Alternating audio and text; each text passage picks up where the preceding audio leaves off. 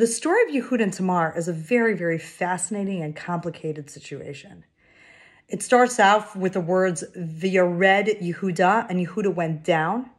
And it's very fascinating because the idea of Yehuda going down, especially right after this idea of selling Yosef, is just very, very interesting, because usually when we talk about going down, it usually means descending to a lower level. For instance, a demotion is when you are now at a lower level in a job than you were before.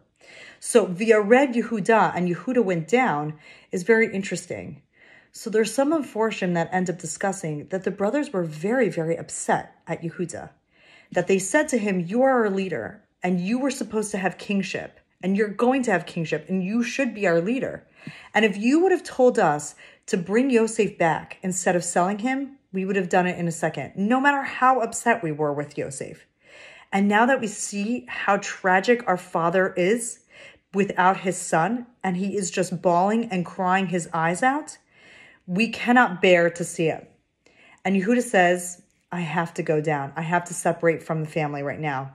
And the brothers end up demoting him to some extent.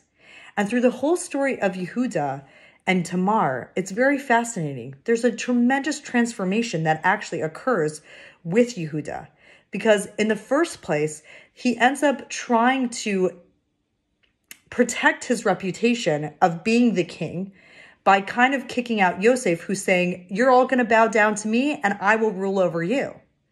But at the end of the chapter with Yehuda and Tamar, it's very fascinating, because then in order to save Tamar's life, he has to decide, should I save my reputation and let her die? Or should I save her life and ruin my reputation? And he says, Tzedka mimeni. She's more righteous than I am, because she knows what she's doing. And I realize now that my reputation is not everything. And that's honestly the truth in life, is that sometimes there's more things important than just the kavod or honor that we get from other people. It's the good deeds that we do. It's the relationships that we build. And I think that's a beautiful lesson that we can actually learn from Yehuda.